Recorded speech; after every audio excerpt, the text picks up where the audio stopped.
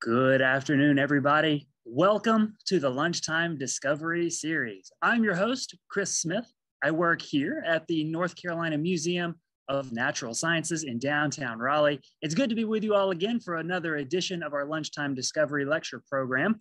Every Wednesday at noon, we bring you exciting people doing interesting work across all fields of science and technology, engineering, mathematics, education, art. We cover everything with this program.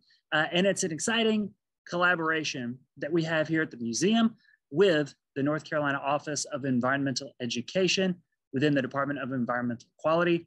We're a great team putting on a great show. This program has actually been going on for quite some time now. So I'd encourage everybody after this one, hang out here on the museum's YouTube channel and check out the Lunchtime Discovery Series playlist on our channel. There you can find an entire library of really great and interesting topics and people that you can learn from. It's a really cool resource. So bookmark it, check it out. Of course, you can also subscribe to the museum's YouTube channel, and then you'll get notified when we go live with the next Lunchtime Discovery Series too. So it's good to be with everybody. Thanks for being here with me. I'll remind everybody that as we go throughout today's presentation, feel free to jump into the chat on YouTube or the comments on Facebook. Leave your thoughts, questions, insights, experiences as we go throughout the program. After today's presentation, I'll actually be looking to all of you, the viewers, for questions during our audience Q&A session. So I need questions in the chat to be able to ask our guest. So help me out. Drop your thoughts there in the chat box. And today's guest, if you've been watching the Lunchtime Discovery Series or been around this program for any length of time just about, or been hanging out around the museum a little bit, then you are likely to be familiar with Matt Bertone. Matt is the director of the Plant Disease and Insect Clinic at North Carolina State University. He is an incredible entomologist and a pretty darn good wildlife photographer too. And he's today's guest on the show. Matt, welcome. Thanks, Chris. Thanks for having me. So I guess I can start sharing. Is that the deal? Yeah, I think we can jump right into it. Sure. Yeah. Okay. So let's see. Hold on, let me get to the right slide. Well, while you're doing that, I'm going to let you know that there's already someone in the chat who says Mutilidae and Stichtaceae are my favorite families of wasps. Okay. So we've cool. got some guest experts hanging out in the chat today, I think. Yeah. So hopefully everyone can see that. Hopefully you can see this. Thank you for inviting me. I will start out by saying I am not an expert in bees and these wasps. I know a bit about them, but I've done a bit of research for this talk, and I'm glad to have done so because there's some really interesting things about these bees, wasps and bees that dig the ground, basically.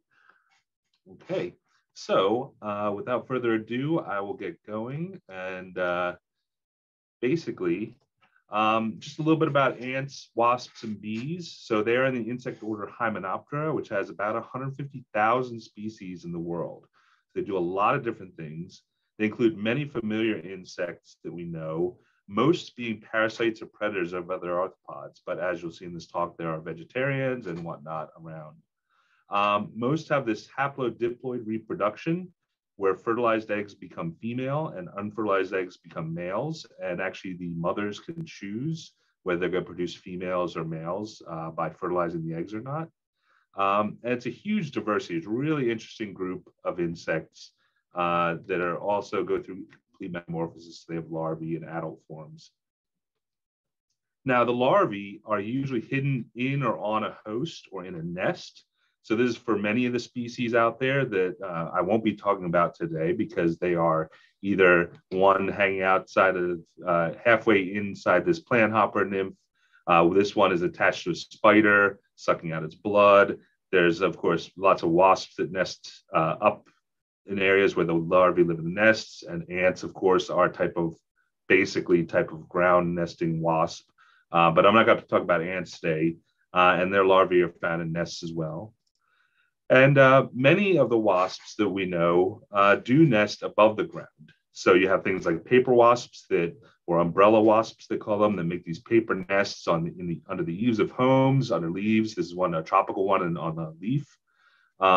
You've got bald-faced hornets and other aerial yellow jackets and hornets that make these huge paper nests up in trees.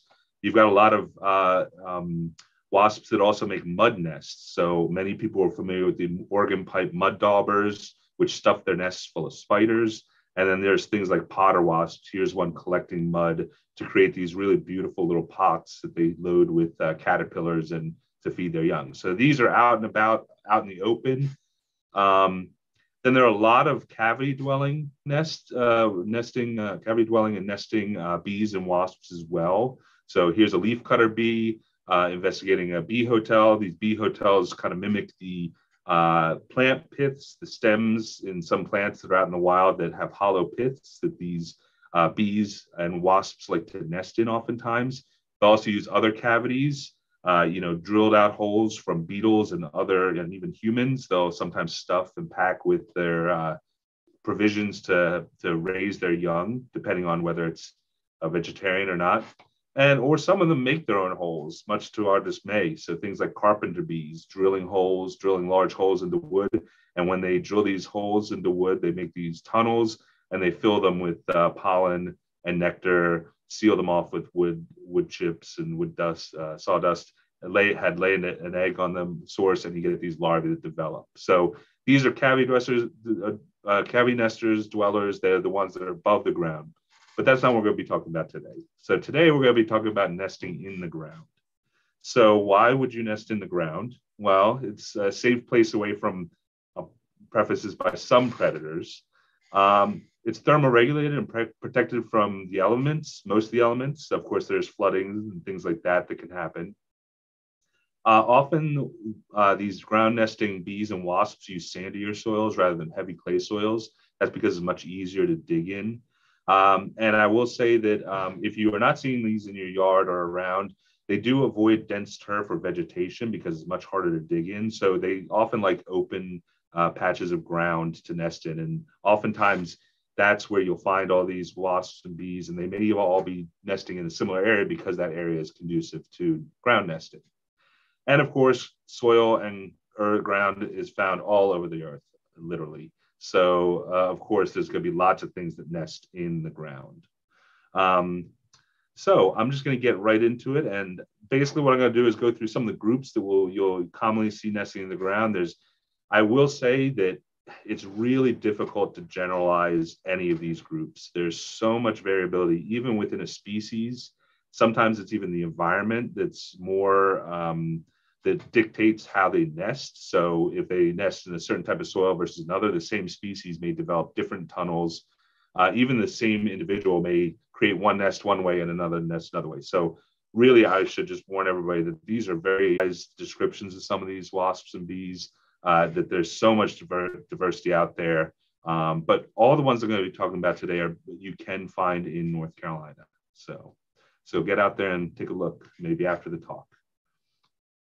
Okay, I want to get out of the way two groups of wasps and bees that are not really technically digging in the ground. So the first are yellow jackets. Even though they come out of the ground, they're interesting in that even though it looks like they live in a burrow, they actually live in a very large cavity where they make a paper nest, just like the hornets and yellow jackets that nest up in the trees, or similar to paper wasps. So it's not just a burrow. They basically find a cavity. Oftentimes it's a rodent burrow. It could be a rotted out stump, something like that, where they can go in, the queen can go in, start a nest, and basically inside there is a very large paper nest. So they're basically, opportunistically nesting in the ground. They do prefer to nest in the ground, but again, they don't really dig a huge cavity on their own. It's usually something there. And then another group are the bumblebees. So the bumblebees are social bees that nest often in old rodent burrows and places like that, or cavities in the ground, often among hay and leaf litter and things like that. But because they're opportunistic, they also nest up above the ground, often in bird boxes, and places like that. So again, they're not technically one of the wasps or bees that we're going to focus on today, even though you will find them coming out of the ground. Okay, so the first group, spider wasps. So your nightmare's worst nightmare. So basically, these are the family Pompilidae. All hunt spiders of various types, and it's a really interesting group. They prefer female spiders and spiders that are heavier than the wasps themselves. So this is to give lots of good food for their young.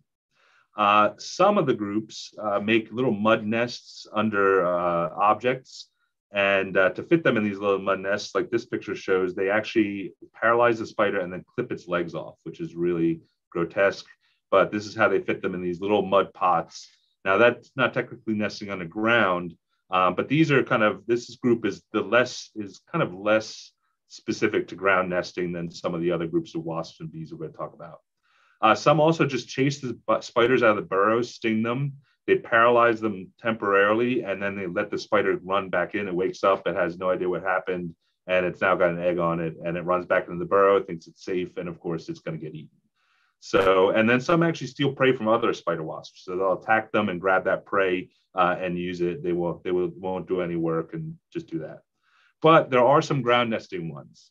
So these are some figures from a paper, and I'm going to show a lot of figures from papers. There's some really nice drawings out there from a lot of different researchers historically, and they're really, really cool diagrams, I think. So some of them actually cover the burrow with debris or pat down soil with the abdomen. So this nest was really interesting. The description, it used this burrow and put the spider in there, but before that, it actually put little pieces of grass and twigs and things like that underneath. And then after it put the spider in there, it filled it up with some soil, loose soil, and put some more pine needles and grass and twigs and things like that over top, probably to protect it. Some just use shallow cavities in the ground or among roots, so they kind of don't do a lot of work. But a lot of them will actually use the host or other animal burrows. So some of these are attacking ground nesting spiders. Some of the wolf spiders prefer to nest and create tunnels in the ground, and so they will actually use the same burrow that the spider used. So that's pretty horrific, but yeah, that's how they do it. That's how they eat. But spider wasps are they're very hard to observe too, because they're very nervous and erratic. So people can often find them collecting the spiders. They can know what hosts they have, but actually following back to the nest can be really difficult. So there's not a huge amount of descriptions of the nests out there, but this is one group of wasps that will nest in the ground. Okay, so some hunting wasps. So these, like the spider wasps, hunt prey that can include things like insects and spiders. So these are mainly in these families, Sphaecidae and Crebronidae. Crebronidae is probably going to be split up into a bunch of other families. They're a really diverse group of wasps. Small to very large wasps. Some of the very tiny ones are only a few millimeters long, up to ones that are a couple inches long. And they have immobilized the prey with paralochid venom. This can be either temporary or permanent, and this sometimes actually alter the host behavior. So cockroach wasps, for instance, are really famous for stinging them in the cockroaches in the brain and causing it to be zombified, and it can then be led to the nest without putting up much of a fight. And then the wasp doesn't actually have to do much work because the cockroach is walking on its own. Now, one just showing here, black and yellow mud dauber, they don't nest in the ground, but it's a representative of this group. Many of you are familiar with their mud nests up on the sides of houses or in human structures. But the ones I'm going to be talking about today are, again, all nesting in the ground. So the first, and one that's very pertinent right now this time of year, is the cicada killer wasp. So this is a very large wasp, one of our largest wasps, definitely, I would say, probably the most massive wasp we have in North Carolina, growing up to 2 inches or so in length. I say this time of year because they are active when the annual cicada hosts are active. They will take the periodical cicadas if they emerge coincidentally, but really they're only active when the guaranteed year-to-year cicadas come out, and those are going to be around late June at the earliest through the early fall, basically. Now, when they emerge, the males will stake out territories. It's usually a bare, open patch of ground, and they'll hover around and kind of chase off other males, and they'll wait for females to come through that will mate then with them.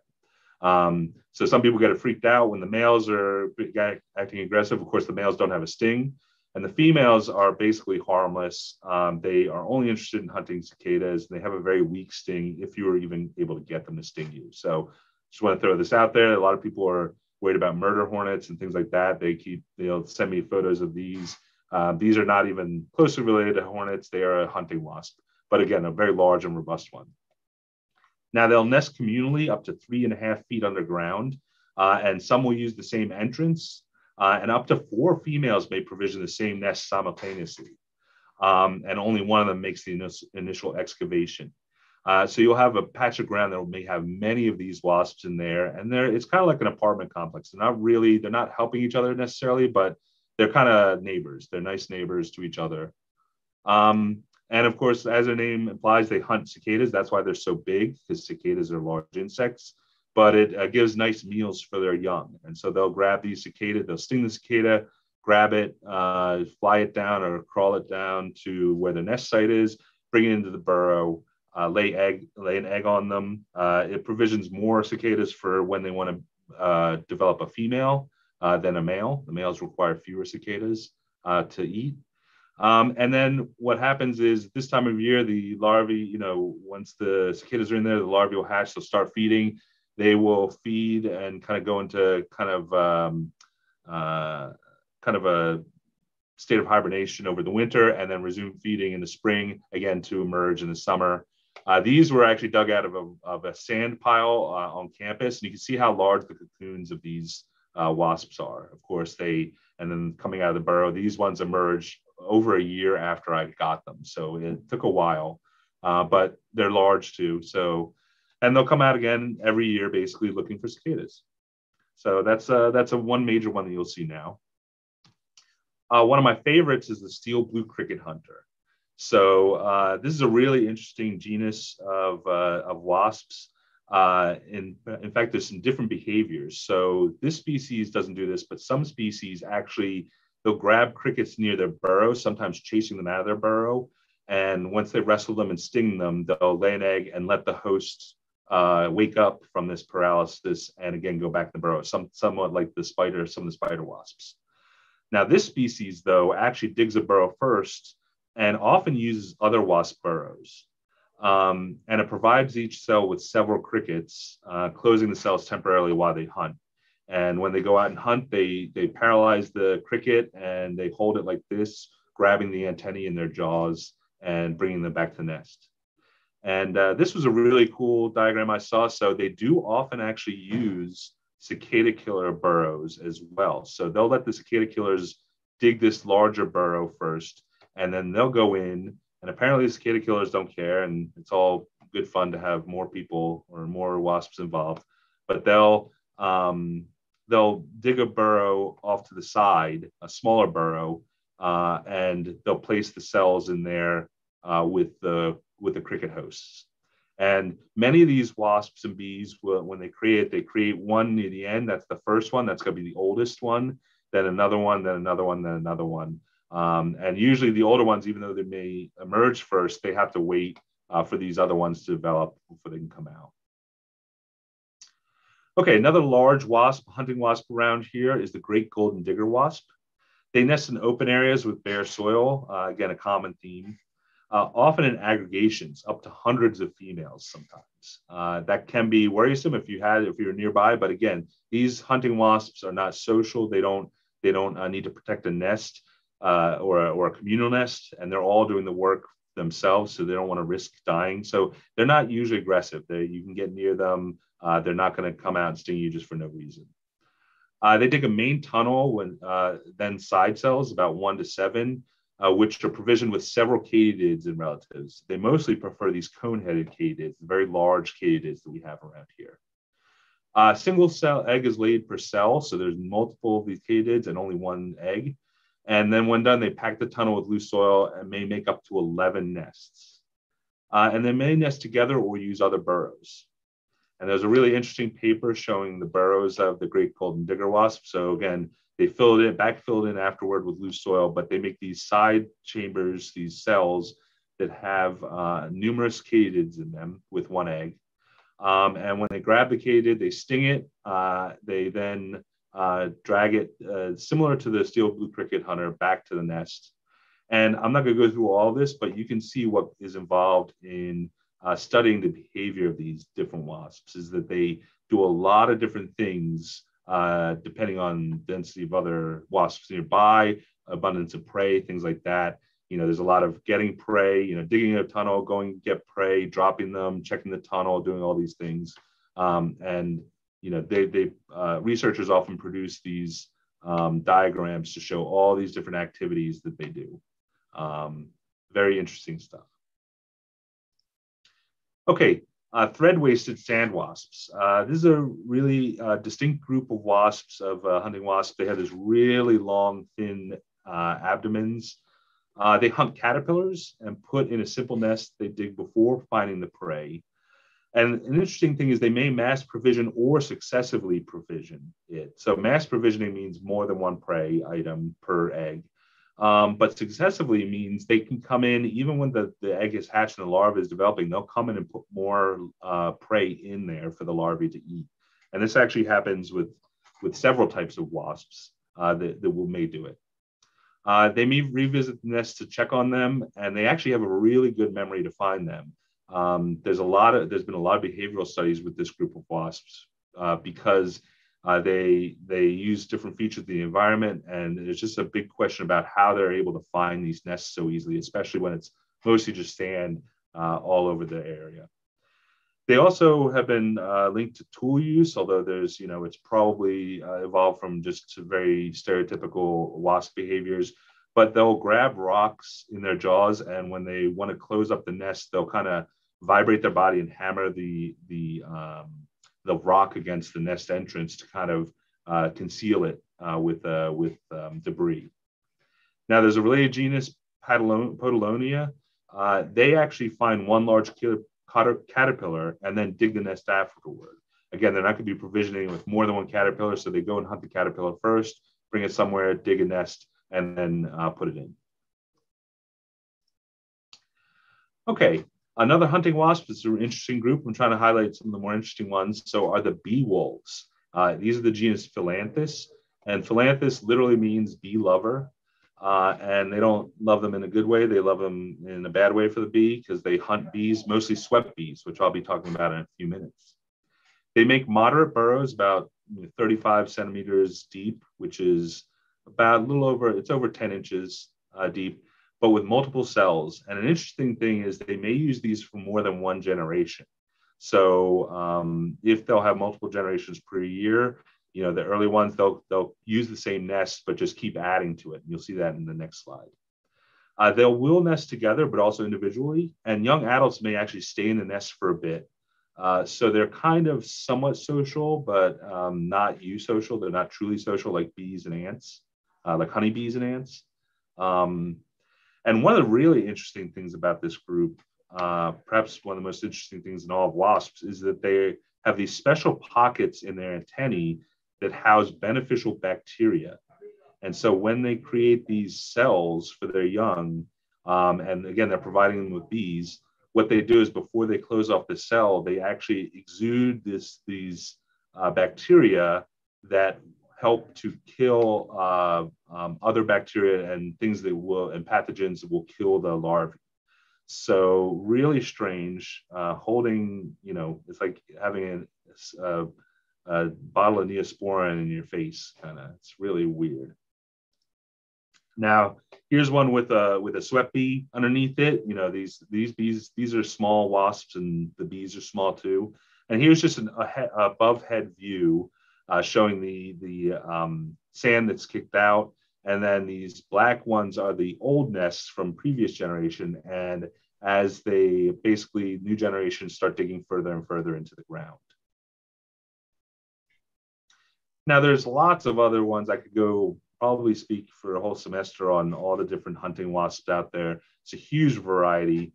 There's some really interesting ones. Lara species, they actually hunt mole crickets, and similar to some of the cricket hunters, they will go into the burrow. The cricket freaks out, leaves the burrow. The wasp comes back out into the open, wrestles with it, stings it, lays an egg, and allows it to recover to return to the burrow. And there are actually some have been imported, I think, to help control some of the mole cricket pests that are in the southeast. The horse guard, Stichtia carolina, is one of the few with a common name, and they are cool because they collect horse flies for their young. So anybody who's been bitten by a horsefly know that these are out there collecting them and eating them. And they will actually hover around horses and cattle and other livestock. And the livestock often may know that this is not a horsefly, that it's actually a wasp, and they won't freak out when these wasps come by because they're actually hovering around looking for the horseflies, which are a nuisance, obviously. Cerceris is the largest, the most diverse genus of hunting wasp in North America.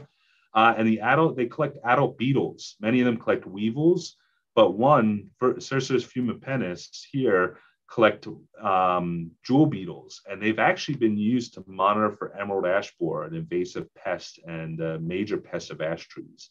So what they'll do is people will sit near their nests, and when the wasps come back with the beetles, they can see if there are any emerald ash borers there. And the wasps are much better at looking around the site and the area for these beetles than humans are. So really interesting behavior from the humans using these wasps. Astata species collect nymphal stink bugs. And bembex are really interesting. They nest in loose sand. They collect flies and progressively provision as the young grow. So they keep adding flies when the larvae are growing. And they can dig very quickly. Many of these wasps have these little rakes on their front legs that help them to very quickly dig tunnels in the sand and burrow. So these are some different hunting wasps that are around, very common around the areas, especially sandy areas and areas where they're conducive. Now, there are lots of hunting wasps also that nest in cavities and create mud nests above the ground as well. Okay, so now on to bees, the vegetarian wasps. So these actually, most people don't know this, but bees actually evolved from hunting wasps. They don't look like it really, to a systematist, a morphologist, they might, but basically they evolved from all those hunting wasps I just mentioned. Actually, they evolved from the recent studies, a specific group of hunting wasps that feed on flower infesting insects called thrips. And they think that maybe they started grabbing pollen and it was nutritious. And so they became very specialized to doing that. But anyway, there's a lot of bees out there. There are about 20,000 species of bees out there. And the majority of them, several families, are solitary ground nesting species. So about 75% of those 20,000 species are solitary ground nesting species. There's some social species that also ground nest, and they provision their cells with pollen and nectar for the larvae to eat. So they are not a hunting wasp; they are like I said, a vegetarian wasp. And flowers, of course, have developed most often to be pollinated by bees. So it's a beneficial mutualism. So the majority also line their cells with waterproof materials. So this is to keep from flooding, and also from, they suspect because the pollen and nectar can rot more easily, that it may keep the cells conducive and regulated for keeping that pollen and nectar fresh for the young when they hatch. Now, there have been a lot of studies on ground nesting bees. This was an interesting figure from one of the papers, basically what types of soils they prefer. And basically, at 100% clay and basically majority clay, you're not going to get any of these. So our area here, you have to have a good mix of certain other materials in with the clay, sandy clay or whatnot. But basically, as your percentage of sand gets higher, you get more of these bees. And of course, this is probably very true for the hunting wasps as well, that like to nest in the soil, in the ground. Now, bees, this is from a recent review, a very recent review this year on nesting habits of ground nesting bees. So they do all different things. Again, it's really hard to generalize these things, but you can have things that are just a one cell plus a plug. And a lot of these wasps and bees will nest near sticks and rocks and things like that as a kind of helpful shelter, or maybe to shade out some of the areas. There's also turrets, which are these chimney-like structures that extend above the ground. This may be so that soil doesn't blow in, or things like that, but there's not a real good knowledge on why the turrets are built. And the brood cells are piled into chamber-like structures.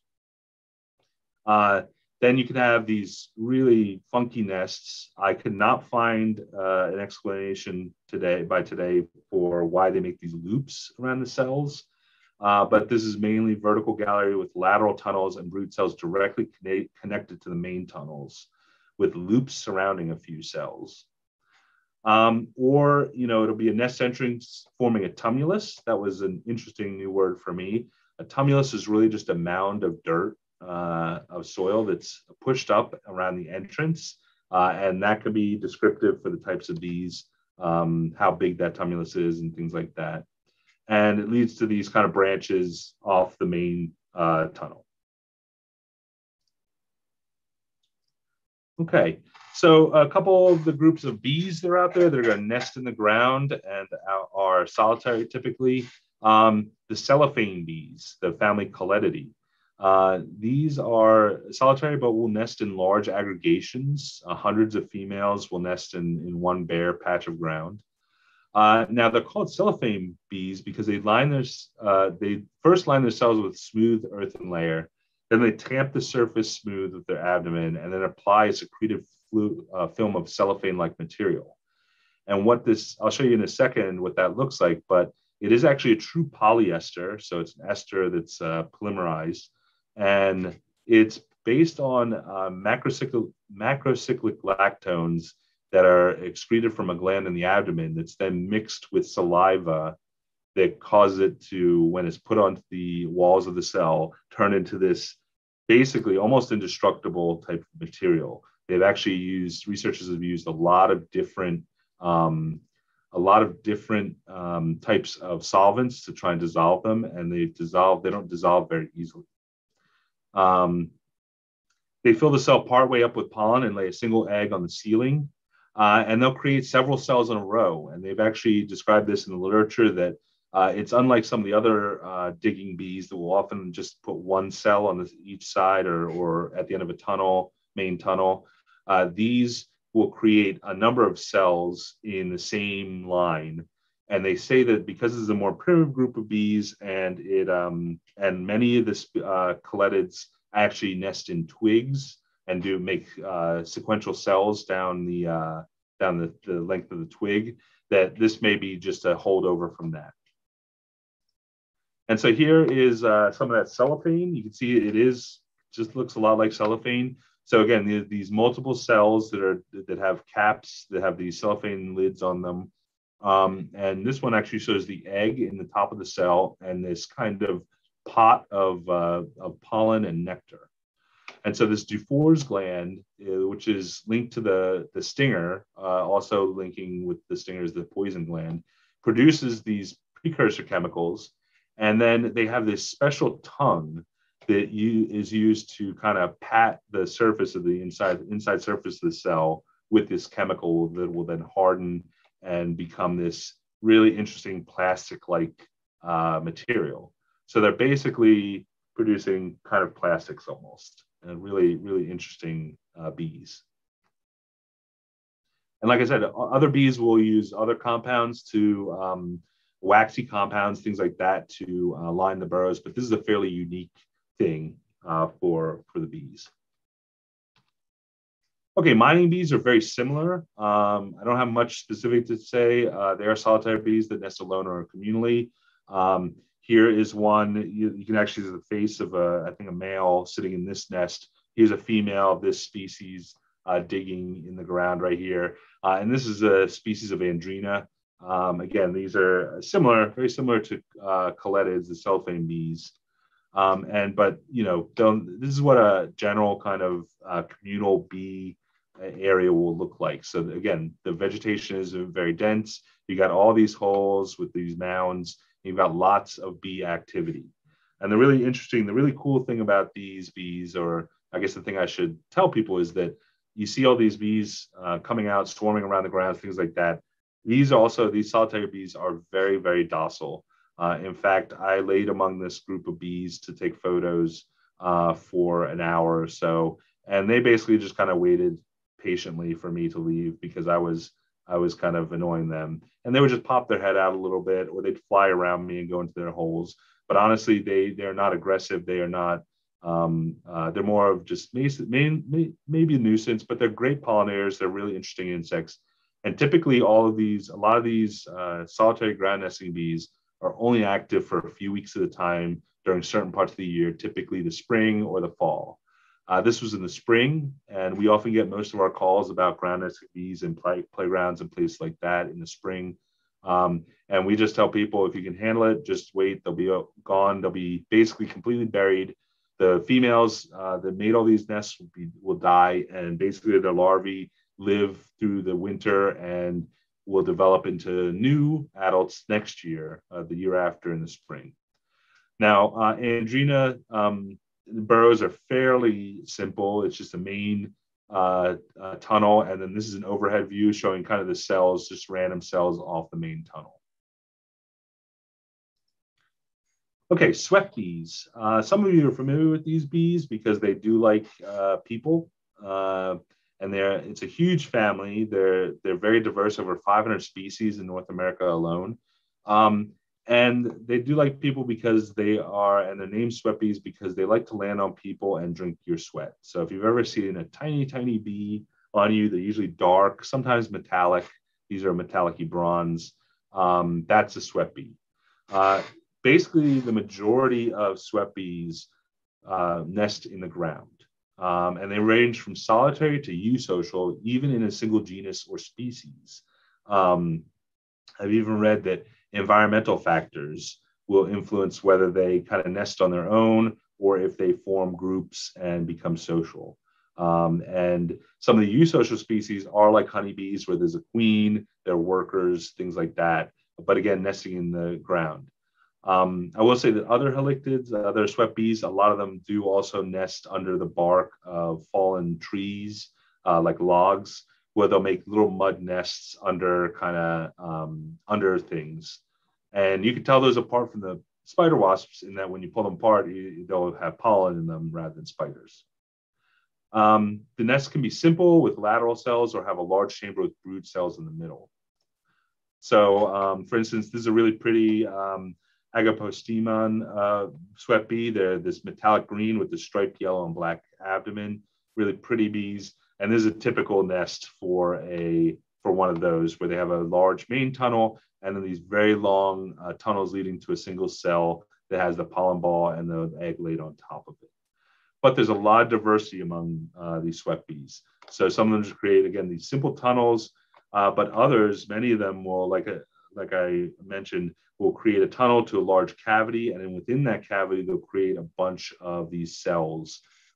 So it's basically like a large room rather than everybody getting their own room kind of thing. And the last group of bees are the digger bees in the family Apidae. Now, Apidae contains the bumblebees and honeybees, which are kind of the more familiar social bees. But some of the genera here, the Anthophora, Habropoda, and Melisodes, can be found here. Habropoda, actually, this one right here, you can see it's on a blueberry plant. They're specific to blueberries, so they're really important pollinators of blueberries. These often, they're a bit larger than the other solitary bees that we've talked about already. The halictids, the sweat bees, are much the smallest. Andrinids and the coletids are kind of medium sized. These bees can get a little bit bigger, even the size of a small bumblebee. And they often create burrows with turrets or a chimney. So here's what Melisodes, they have all the kind of complicated tunnel system. But here's an Anthophora that has created a turret. So they basically bring the soil up and kind of pat it around and use saliva to make this kind of chimney outside of there. Here's a really cool picture from Katja Schultz on this Phyllothryx bombiformis. I wasn't able to get the video to play here, but I'm going to real quick stop sharing and see if I can share the video. So here's a video of that happening. I hope you can see that. But they know how to work their abdomen really well. They kind of bring up the wet soil and pat it down with that abdomen, creating that turret. So pretty cool. Of course, busy as a bee, they say. They are very busy, and you can probably watch this for hours. But very, very cool behavior that these bees have.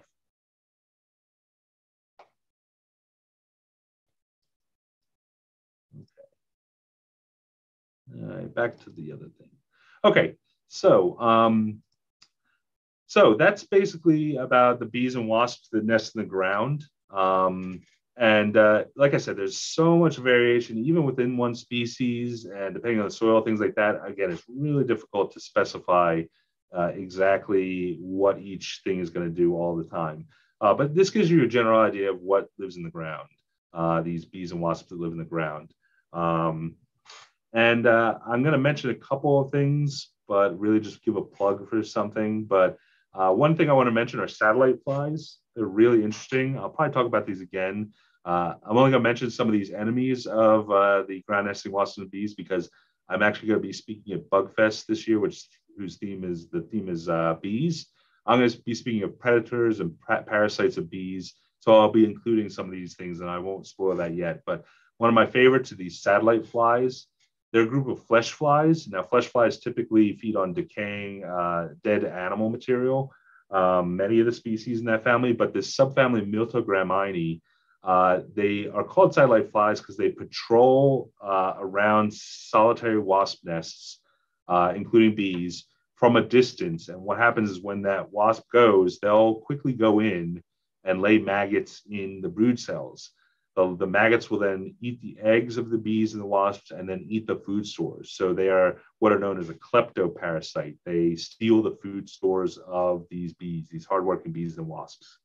Really interesting group of flies. But again, I'm just going to plug my talk for Bugfest. I forget which day it's on, but keep an eye out on the schedule because I'll tell you all about things like this. So enemies of ground nesting bees like this. And this, and this. I don't know if anybody would even know what this thing is. But tune into my talk in a few weeks, and you can hear all about this thing. So, are there any questions? That's the last part. There are indeed some questions, but first, wherever you're at, folks, let's give Matt Bertone a big round of applause. And say thank you. Matt, they're all clapping for you for all over the world. Everybody's clapping. Or they can drop clapping emojis into the chat box. That works too. Fascinating stuff. I mean, the diversity is really incredible, and the diversity of strategies that, I mean, I know they're all different species and different groups and families, but still that they have so many different ways of nesting and foraging and hunting is really impressive. Yeah, it's a lot. I mean, like some people just focus on one species, and you can find so much behavior in just one species. And to pull together this talk, it was tough because there's just so much. You know, in the same genus, one species in North Carolina would do something completely different as one in Brazil, say, and it's just like so. Really tough to summarize, like I said, and there's always exceptions, basically.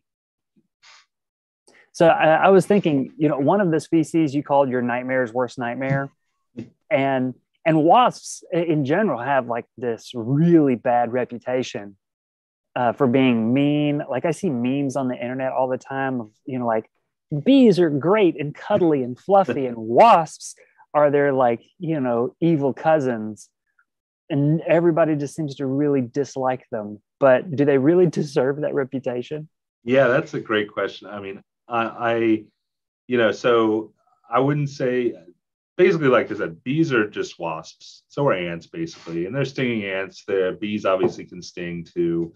And Yeah, I think it's this thing. I think mostly the people really dislike social wasps like hornets. I think that's the main, because they especially at this time of year. I've heard a few things because of the whole murder hornet thing, but a lot of people are getting, people get stung by European hornets or other hornets because they have huge colonies to defend, and they have lots of brothers, basically lots of sisters to defend. And so one death here or there to defend the colony is really, so that they're more apt to come sting you, say. But that's a minority of the species of bees and wasps that are out there. And like I said, these social bees and wasps are just want to be left alone. They don't have time for us. You see how busy they are. They make these really elaborate burrows. They need to then go hunt prey or collect pollen. And so they are not interested in you. If you leave them alone, even if you sit among them while they're doing this stuff, they're going to do what this bee is doing right here. They just sit there and watch you and wait for you to go, and probably cursing you out. But that's the worst what's going to happen. So they definitely do not deserve they have much more interesting lifestyles and much more beneficial actions to us. Even hornets and yellow jackets that can be aggressive are really good at pest control, because they like to eat things like caterpillars and other insects that can be pests of our gardens. And so, often I say, if you can stand having a nest somewhere in your yard, or if it's way back somewhere and you just see them patrolling a little bit, they're busy. They're not worried. It's like they're trying to get their lunch. They're not worried about you. Now, if you come near their nests and those specific wasps, then they have something to protect. But again, majority of these species are not aggressive because they don't need to be, and they don't want to be. That's excellent stuff. Yeah, I've had several unfortunate run-ins with some social wasps this summer, where I did not know the nest was there. That's the problem with the yellow jackets in the ground. If you're mowing the lawn, I've done that a couple of times, mowing the lawn, the vibrations really make them agitated. They have no problem flying out and stinging people. So I will say, the yellow jackets, they can be really annoying to really dangerous. But again, it's just hornets being hornets and yellow jackets being yellow jackets. So, but these ones won't do that. So that's cool. Yeah, I'm going to like these, and I'll just dislike the others. I shouldn't do that either. Okay. Questions from the audience. And folks, drop more questions for Matt in the chat, whether you're watching on Facebook or YouTube. I've got those both pulled up here. So let's see. The first thing that came in is from Mike Dunn, who is curious about wing flicking behavior or some kind of wing wiggling, and wanted to know if you could talk a little bit about that. Yeah, that's interesting. So I've observed it a lot. I read a little bit. I saw some mentions of it in some of the papers. I don't exactly know what it's for. I'll have to go back and read, because it is an interesting behavior, especially so spider wasps. Typically, they're really like that. They're very nervous. They twitch a lot. They flick their wings a lot. They twitch their antennae a lot. It may be just another form of kind of warning things that they're a wasp, that they're something that's out hunting. I don't exactly know. I'm gonna have to go back and look at why they flick them. Now, a lot of the other wasps don't. There are many wasps that won't flick their wings. And bees, really, I don't really observe them flicking their wings that much. Like I said, spider wasps, they're very common. Also, some other parasitic wasps that you find around that are not in these groups will flick their wings. And so it may just be kind of a signal to, like, don't mess with me, because I will sting you if you mess with me, kind of thing. So, but I'll find that out. I don't know how to get back to the person, but yeah.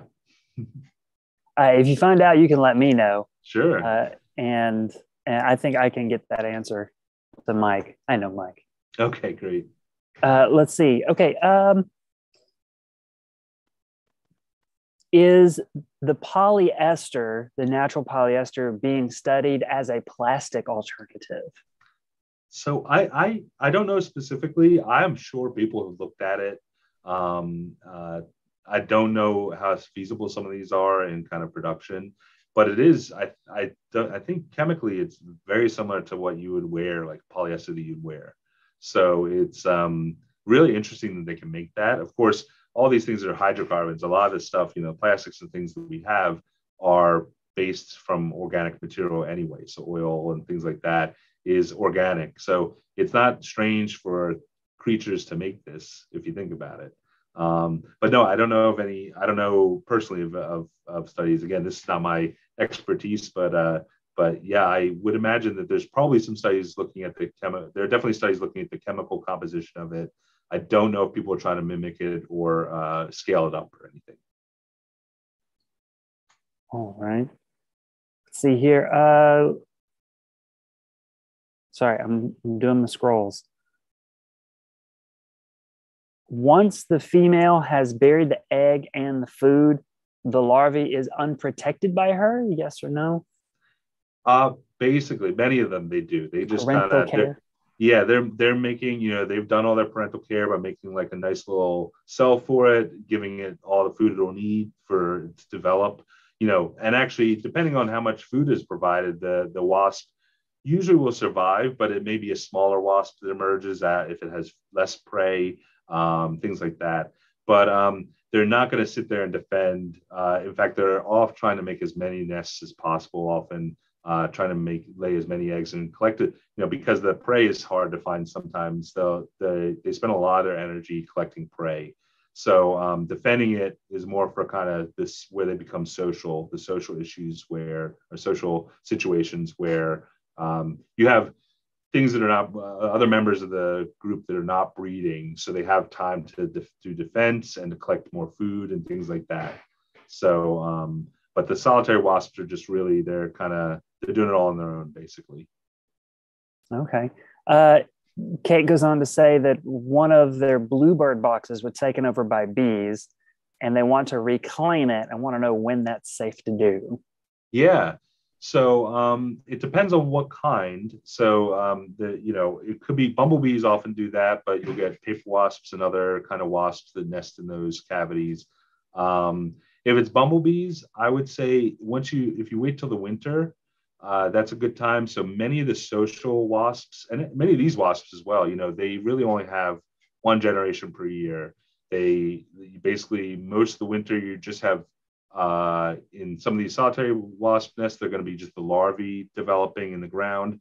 In the social ones, like the bumblebees and hornets and things like that, what happens is they mate in the fall, and then the queens mate, and all the workers and all the males just die off. And what happens? The queens then go after mating and hibernate over the winter. So then the nest is basically abandoned. Everything else has died off. And so there's really nothing left in there, and that's when it can be cleaned out usually. That's the same with if you have a hornet's nest, at this time of year that you're worried about, you may just wait a few months for it to kind of get cold. Once it gets cold, all the members will die except for those mated queens will go spread out, and that nest is then empty and inactive. So there you go, Kate. Okay, let's see. Kim Sue is asking which types of bees are cultivated by humans in hives. So we know there's European honeybees. Mm-hmm. Are there others? Yeah, so they do cultivate some stingless bees that are related to honeybees, kind of not closely related, but they're kind of a tropical bees that are stingless. They will cultivate them in the tropics in large tubes or cavities, and they do make some honey, I think, but they're not like honey productive. They're a little less productive, at least. Mostly, it's the honeybee for as far as cultivating it for, say, honey or for things like that. Now, like things like bumblebees will have little pots of honey and things like that, but it's not really anything we can harvest or use in any large quantities or anything like that. So it's really just a few different species of honeybees around the world in the genus Apis, which is the honeybee genus. Now, there's some very large ones, some smaller ones. We have Apis mellifera, but there's others, Asian honeybees and things like that. There are different species. Okay. All right. Although that brings up another question for me. If somebody wanted to encourage wasp diversity, like, if they do native plant gardening and that sort of thing, and they're like, yes, let's get all of the critters going. How could people encourage that? Like, are these bee and wasp hotels a good idea? Leave bare ground in your yard? Yeah, I was thinking about that too. I was thinking about raking up some of my lawn to get some of these wasps to nest there, because I just love those aggregations of the wasps coming in and out, looking all busy and everything. And so, you got to look at all the things that they need. So adult bees and wasps can't take solid food. They can only drink liquids.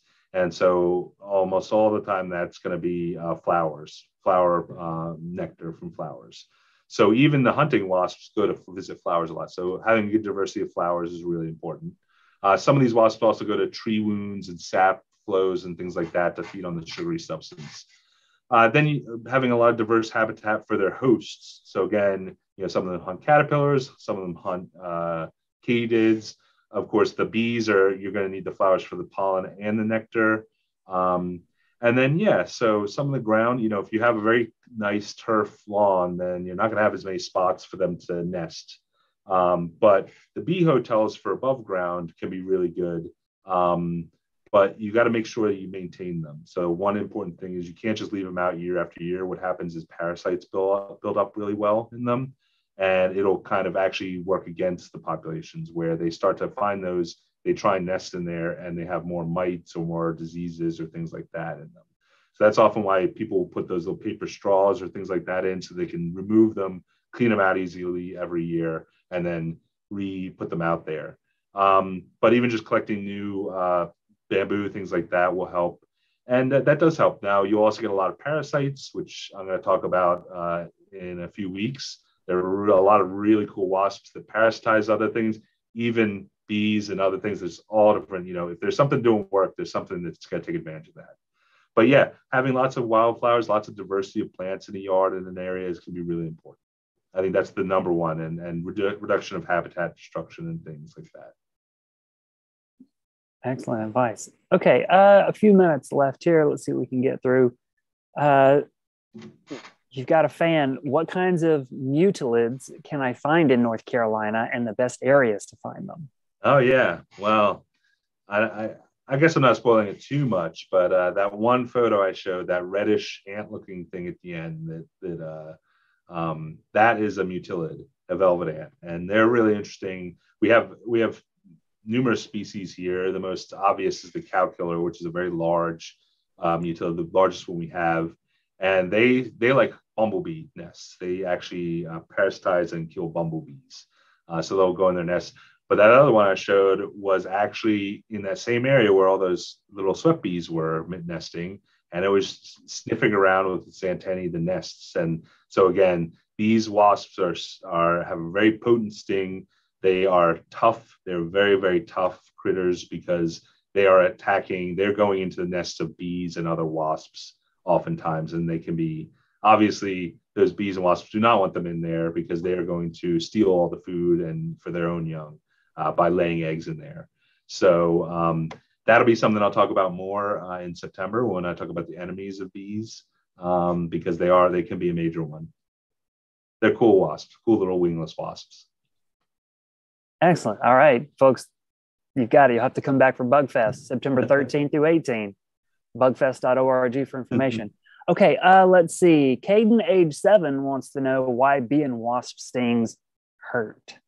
Oh, yeah. Well, I mean, there's the chemical composition, like what's in them, and basically what it does is a chemical that sets off all your nerves and all the pain nerves, and so that's obviously important. So the it's because they use it for both defense and for paralyzing prey. So actually they have different cocktails that are the pain things, especially in animals that they want to protect themselves against, and they're the different chemicals in the mixture that are there to paralyze the prey. So basically, stinging wasps, they develop their sting probably mainly for taking down the prey first, and then it's very useful. It's just like a lot of other animals, like venomous snakes or things like that. They use that venom for prey, taking care of prey first, but it's a really handy defense mechanism. I don't know what the exact chemicals are in there that make them painful, but they definitely target the pain receptors in our bodies. There you go.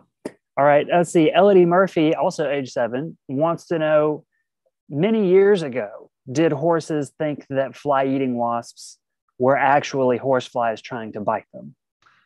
Yeah, I don't know how that evolved. I imagine over evolutionary time, that that these animals could. Well, actually, you got to think back to when horses and cattle and stuff like that were here in North America. But obviously, there are deer and things like that were prey for the horseflies that were fed. There were the blood-feeding horseflies fed on. But many of the animals can tell the difference between a horsefly sound and a wasp sound by the buzzing and all that stuff.